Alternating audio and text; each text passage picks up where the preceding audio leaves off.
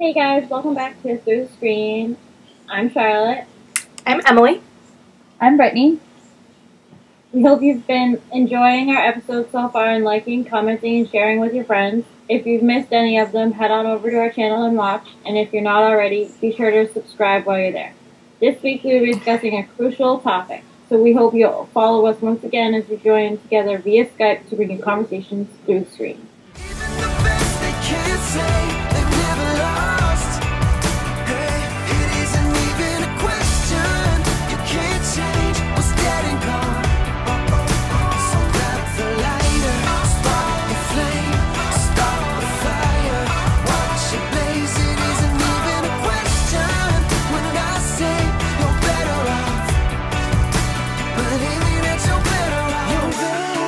This episode, we will be discussing the horrors of the leather, fur, and wool industries.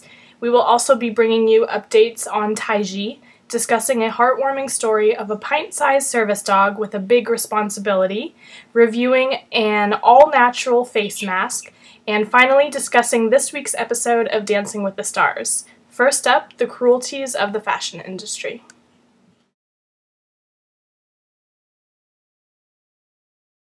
This episode we'll be discussing some major fashion trends and what exactly they are made out of.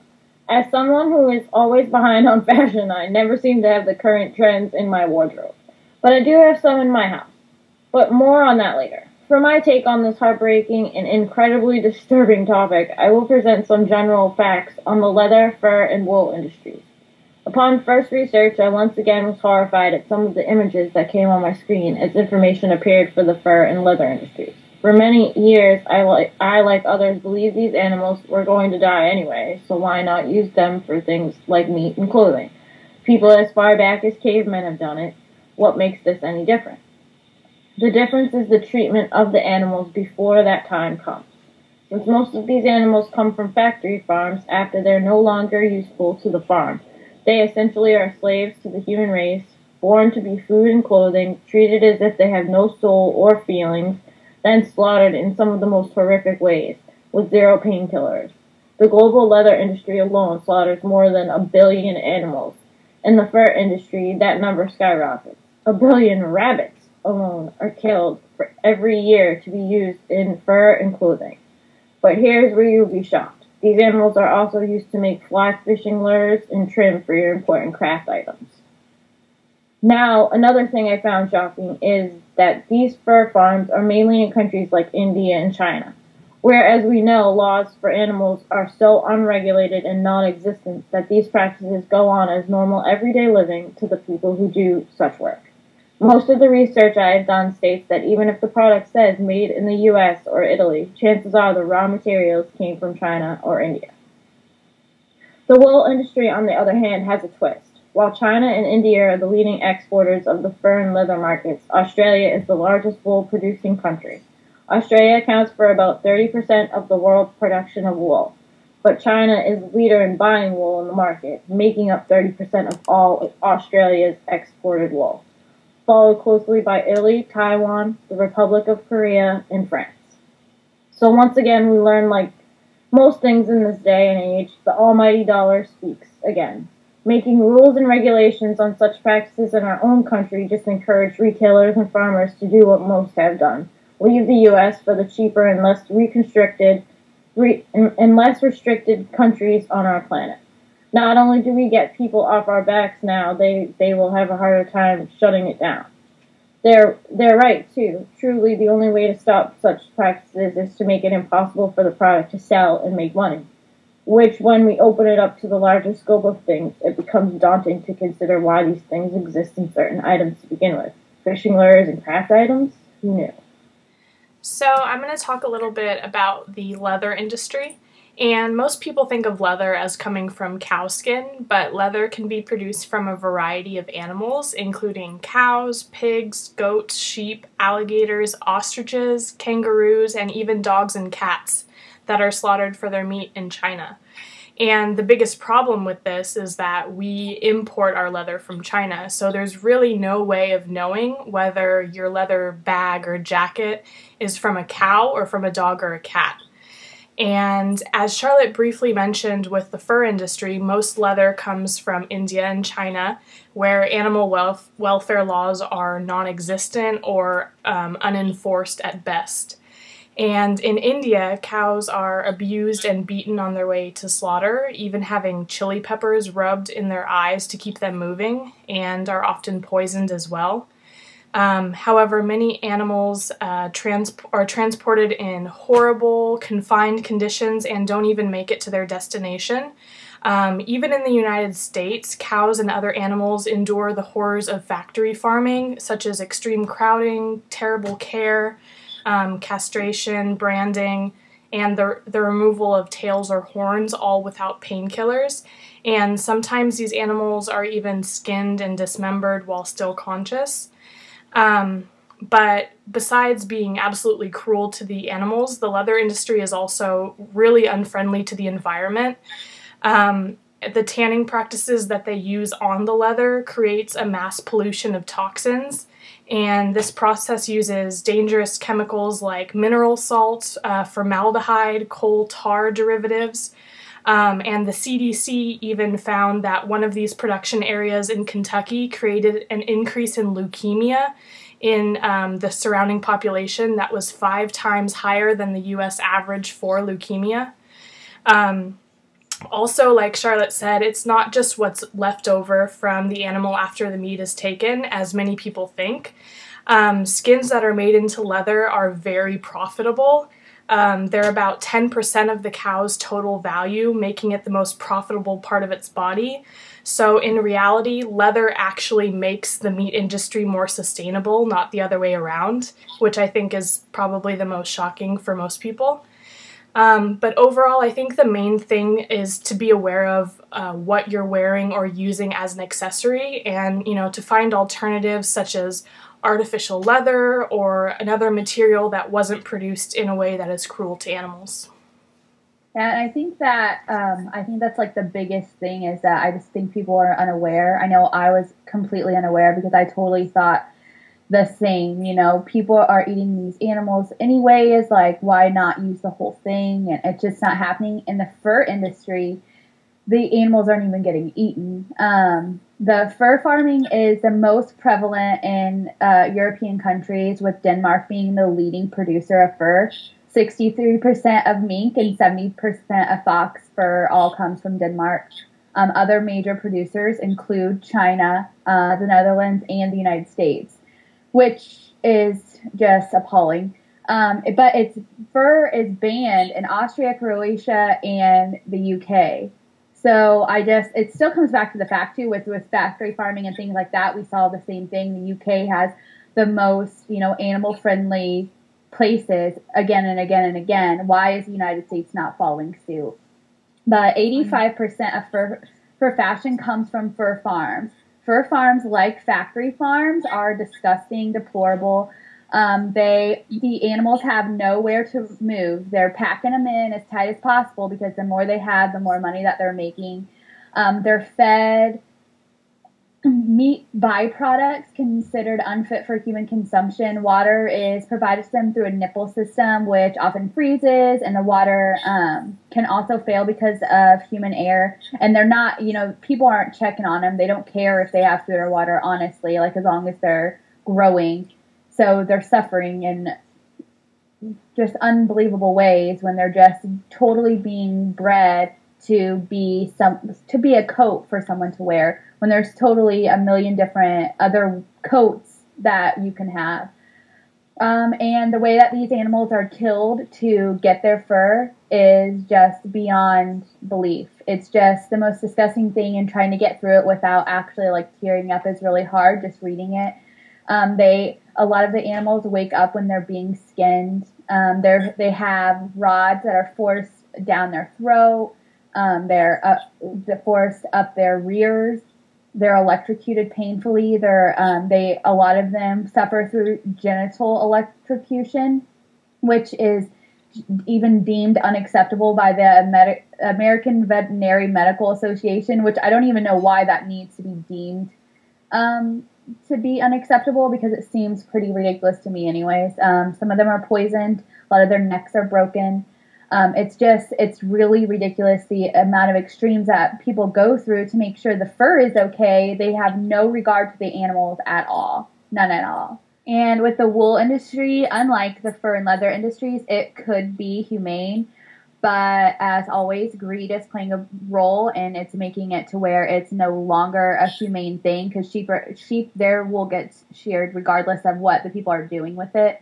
But the fact is the shearers, they get paid by volume, so they're shearing the wool as fast as they can to get as much wool off as they can, so they get paid more money. And the farmers who are raising the sheep, they're packing in the sheep as many as they can with the land that they have, because they want to get the most money. So the sheep can't move around as well as they should. They're dying from malnutrition because they're not getting looked after like they should. So, if they would downsize the amount of sheep they have and shear the wool correctly, then this would not be a big deal. Another thing that's happening is after the sheep are no longer good for their wool, or, they're getting too old or whatever, they live export them to places like China and North Africa, where they are just disgustingly killed. And that's probably where a lot of sheep leather is coming from, because they're in China and North Africa, they're killing them and doing whatever they feel like, because like we said, there's no regulation for animals over there. They barely, I don't know. It's just sad. It's just really sad. And when you think about it, this isn't even, at least for food, you're like, well, people have to eat. You do not have to wear fur. You do not have to wear leather. There are a million different things. Cotton is grown from the ground. Wear cotton. I mean, yeah. Only that, like Emily said, there's alternatives. Wear faux leather. You know what I mean? At least it's not. At least you're still getting the same leather that you always wear, that you always like to wear, but it's not real. It's not coming from these animals, you know what I mean? It's fake, and it makes you look better as a human being when somebody comes up to you and is like, "Is that real?" You can be like, "No, it's fake." Honestly, yeah. I think fake leather looks better than real leather. Yeah, I mean, it all goes back to just being aware of what you have, because I was using a school bag for a really long time, and I mean, to me, it didn't look like it was real leather. I don't know why. I never checked to see. But one day I looked on the inside and it said authentic leather exterior, and I'm like, nope. So I immediately, and this only happened a month or so ago. So I immediately got a backpack, because I didn't want to do that. And my mom always, whenever we go past the leather store, she's like, oh, I have to go in, it smells so good. And I love my mom, but to me that's dead cow, it's such a whole, why, I don't know, I don't understand how you would get excited about something like that. And it's really super strange how it becomes that's it's cool, it's cool or trendy to have real leather or real fur. Whoever thought that that's cool? Cavemen did it because that's all they had, but we have other alternatives. Right. I have a fake leather jacket, and after doing all this research, I was like, I am so glad my leather jacket is fake. I've never been so happy before in my life to have something that was fake. Right. Yeah, it's just so I don't know. And it's funny because I've been noticing a lot around instead of faux leather, I've seen vegan leather, which is just, it's funny how times are changing and vegans becoming a little bit more mainstream. So it's all progress, but we just wanted to make you guys more aware. And down below, we're going to link a PETA. It's kind of a thing just to say that you're not going to wear fur, just kind of hold you accountable a little bit to keep to your word. So be sure that if you want to go fur free, that you go down below and sign that pledge.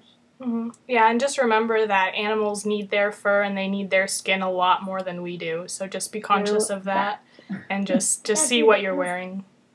And that these animals are basically, they're not being killed. The fur is not being taken after they're already lived this great, awesome life. They're not living great lives at all. So that's another thing we wanted to bring to to the awareness, is that these animals are not living the happy, carefree life that we always thought that they were.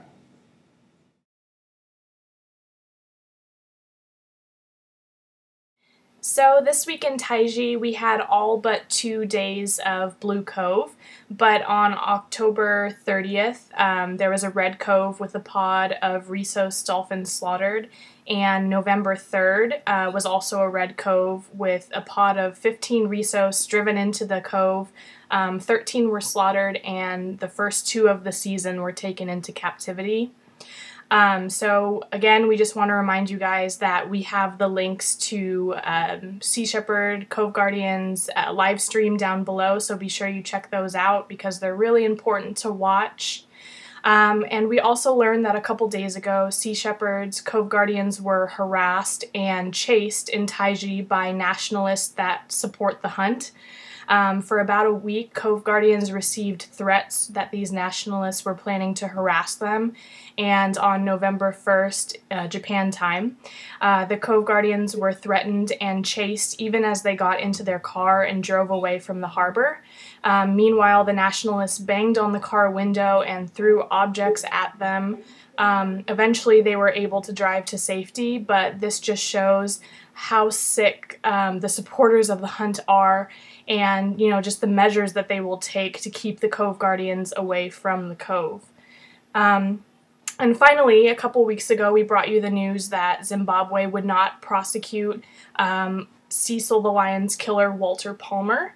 However, on November 2nd, the House of Representatives passed the Global Anti-Poaching Act, which is a law inspired by Cecil's death that will increase the penalties for wildlife traffickers, making them comparable to those faced by drug traffickers.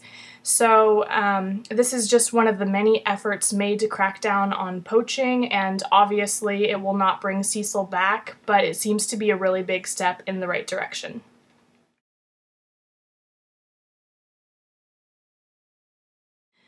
This week's heartwarming story is about a 3-pound dog that saves her owner's life every day.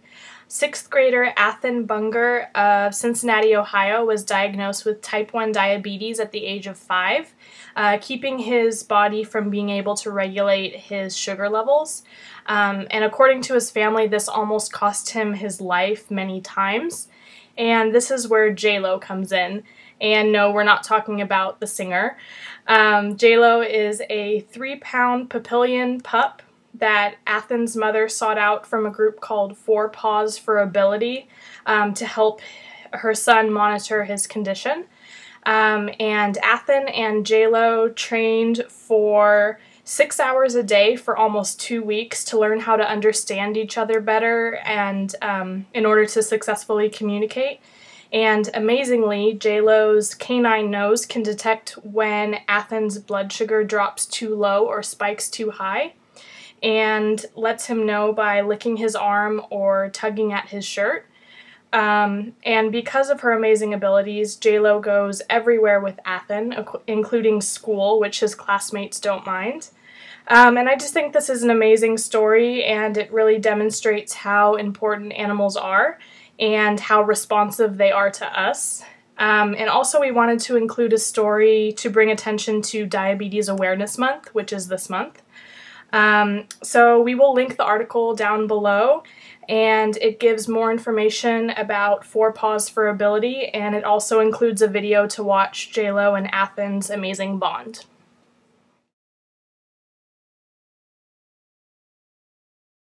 For this week's do-it-yourself product of the week, we chose the avocado face mask.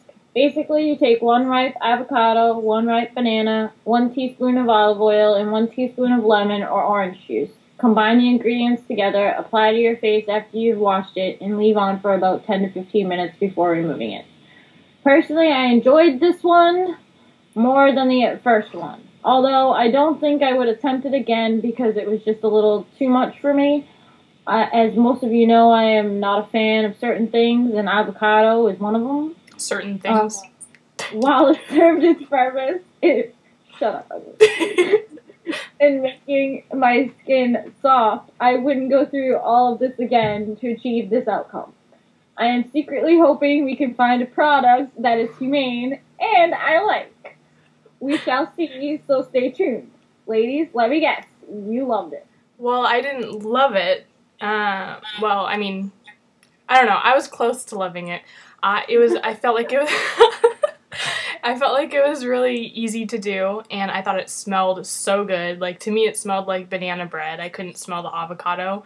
And, I mean, it was kind of weird to put on because it was, you know, like that texture still, just like the first one, but it was so much better than the first one, in my opinion. It smelled a lot better. You know, I just felt like it did so much more for my skin, and my skin is so soft. So, I mean, I don't know if I would do it all the time, but I did really like it. Yeah, I think it's like maybe a once a month thing, but it's like a clay mask kind of thing, you know, like I don't know, that's the kind of texture and consistency that I thought of when I was doing it. But it smells amazing. This is probably my favorite face thing that we've done, just because the texture was a lot better, and the overall smell and outcome I thought was a lot better. Yeah. So it's definitely one. If you've never tried anything that we've done on here, this is one to try because it is a good one, and Charlotte almost liked it. So you probably will too. Almost. But be sure to let us know if you try it and let us know what you think. And please give us suggestions of what you guys want to see us try down below, because we're willing to take suggestions and we're willing to try new vegan things. So let us know.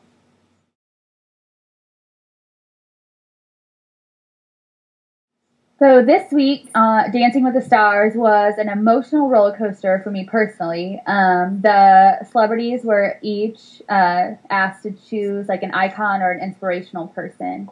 And I was just going to review those for you before we get through. Alec chose Chris Kyle, who was the American Sniper, in case you didn't know. Bindi chose Grace Kelly. Andy chose his mom. Nick chose his wife. Carlos chose Mark Anthony. Alexa chose David from the David and Goliath story in the Bible. And Tamar chose her sister Tony. So what do you guys think about this week? Well, for me, I mean, the whole week it always makes me laugh when they say the dance off, because I don't really feel like it's a dance off. No. It's more like two pairs just going side by side and comparing who does better. And I don't know. I didn't like the dance off personally this year. They've never had like America voting in the background with that whole thing, and that distracted me, to be honest with you. It did, yeah. Not gonna lie, it did. It distracted me from the whole performance of everybody doing their actual dances. I appreciate that they wanted America's involvement, because usually we don't have a say in those types of things. It's usually just the judges say, and that's it. But I did not get the whole voting process of this at all. I didn't get how they picked who won. I didn't either. I thought Bindi and Derek won, but Alexa and Mark won, or whatever, you know, whoever went against you. I don't remember, but Carlos and Whitney. Carlos and Whitney won.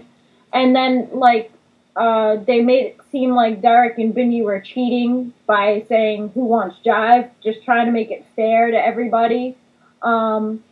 I mean, I guess I can see why some people would think that they were cheating, because obviously you're not supposed to say that, you know.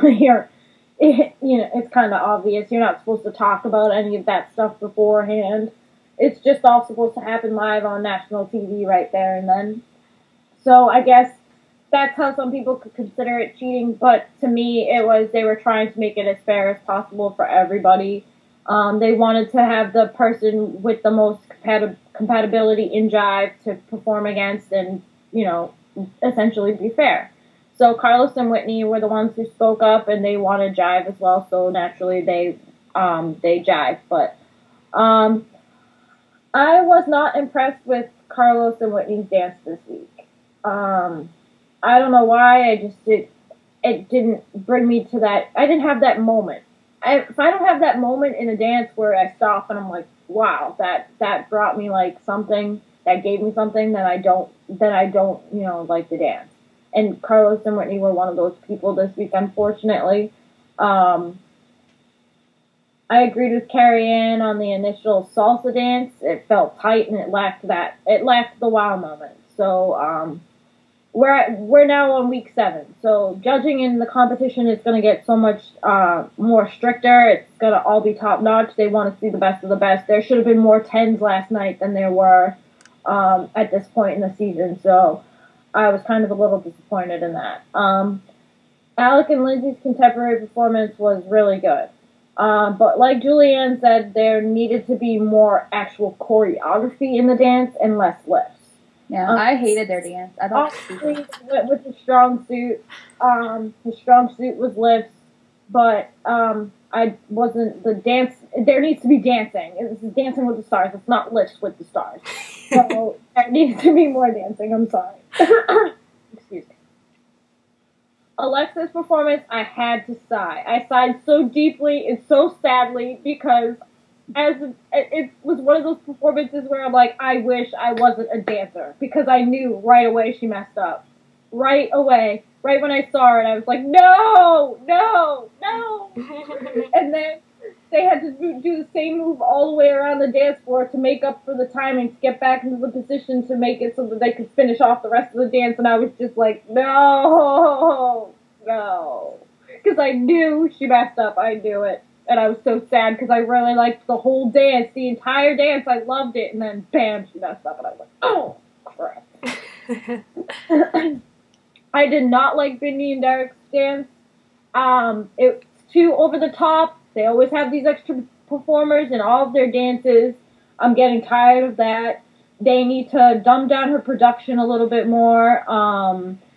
It's getting too much. They're overdoing her too much now, and now it's starting to get to me, and it's really like, it's to a point now where it's like, you guys need to chill with everything else. Just dance. Just put on your performance and dance. We don't need any of this other crap.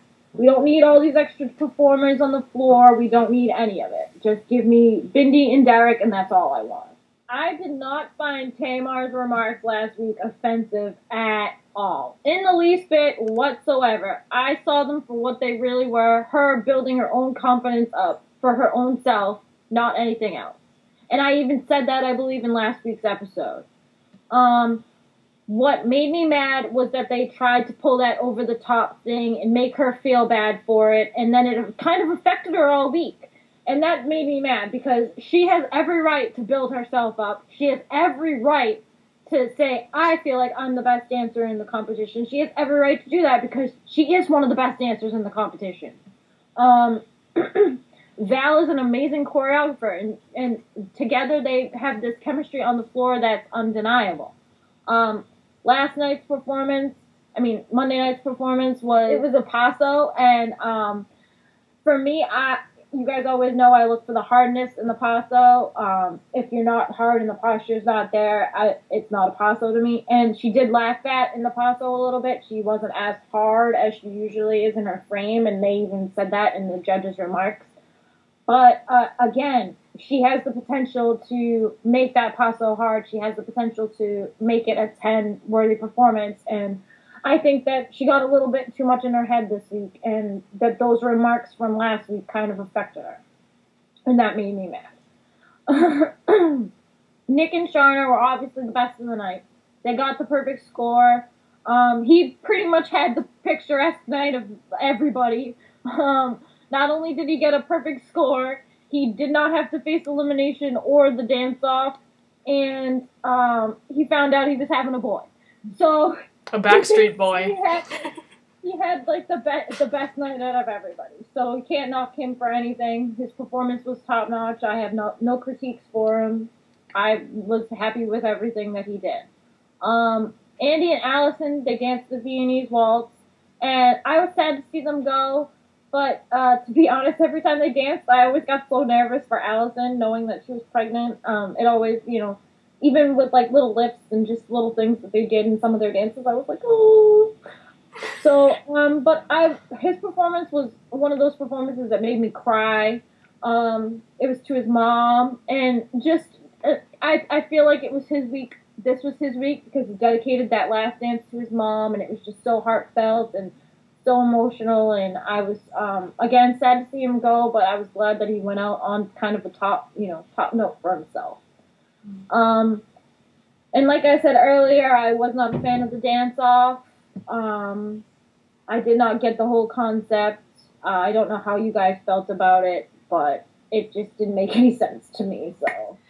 So for me, I liked Carlos's dance because I love Whitney and I love her choreography. So that aspect I did like. With Bindi, I do agree with you that it was a little over the top, especially when they were all laying on the floor. I think their legs got like I don't know. She did that part right. I think she did it, and the judges they were like hitting each other. Yeah, I don't know. I do agree with you on that.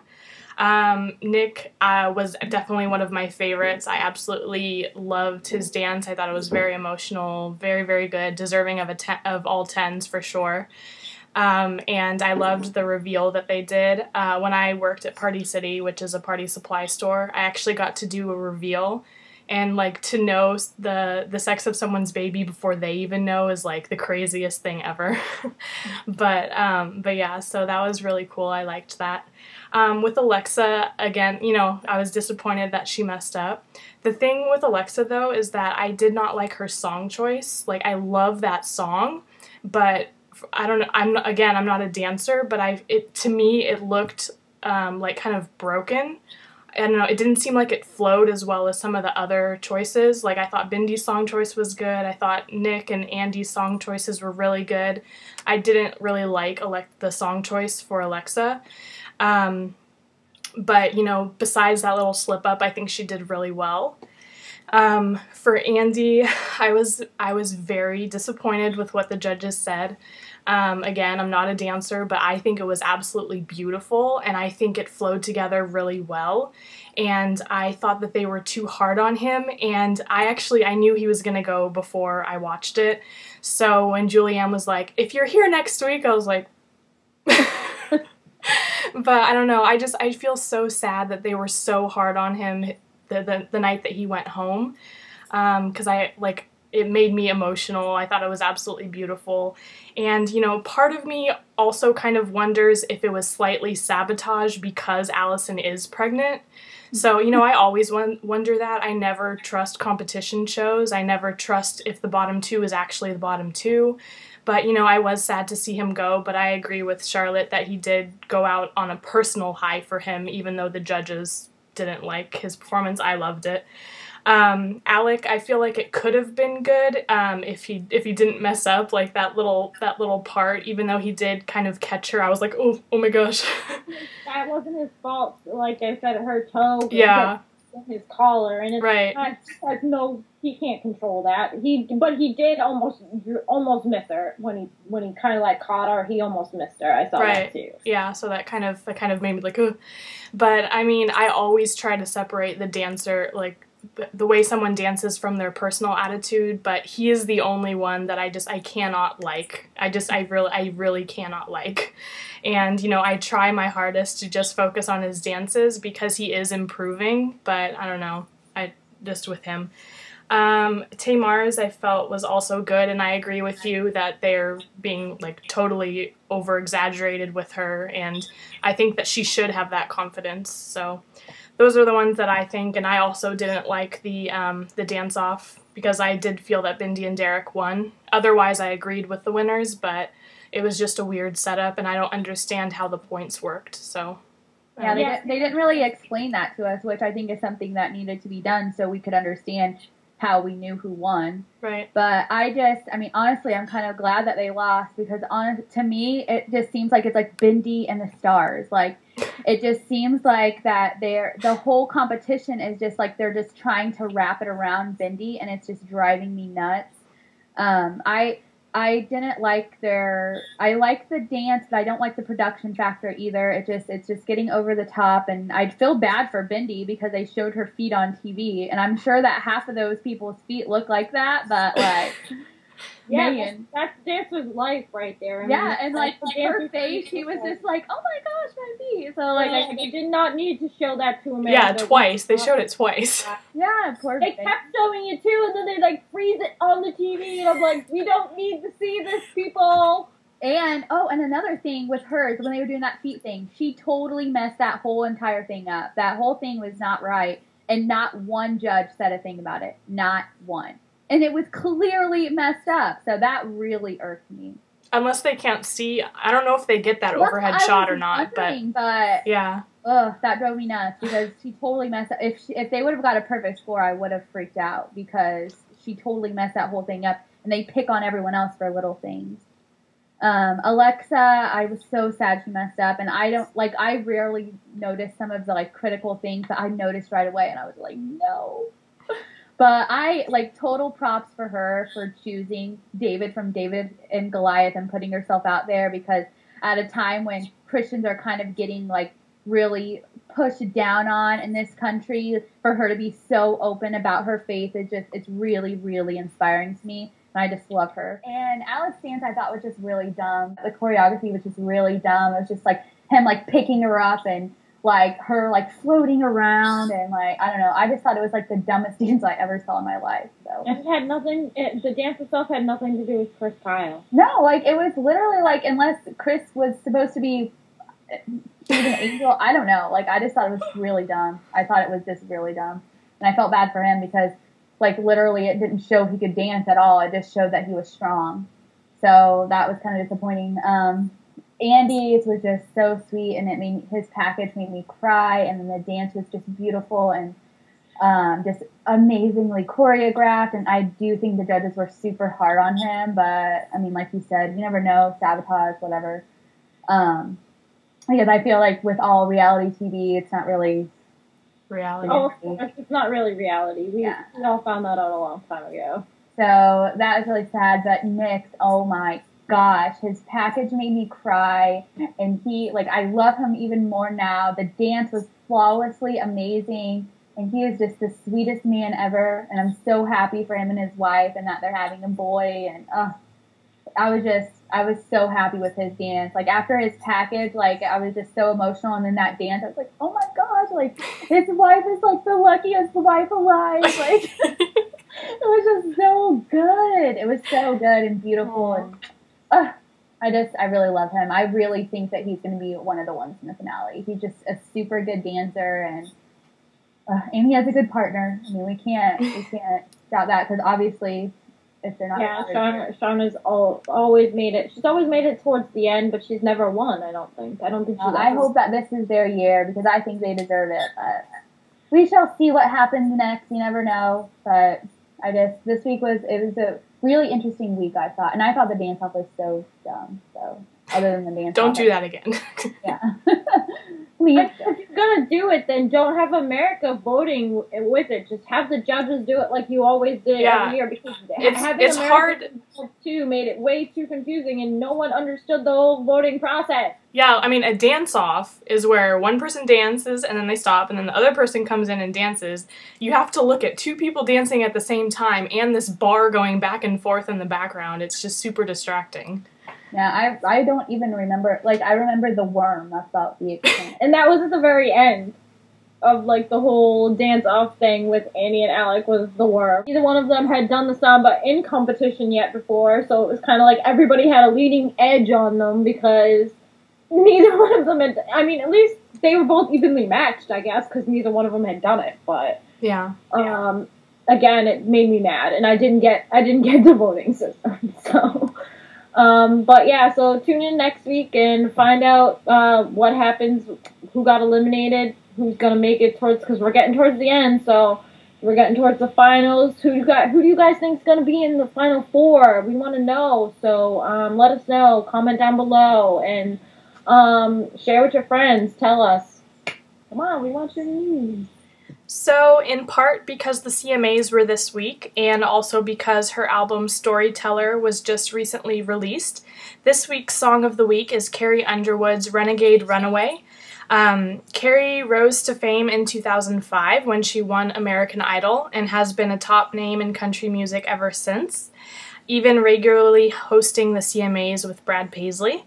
Starting out on a farm in Chakota, Oklahoma, Carrie is a huge animal lover and a vegan, so a perfect artist to feature on our show.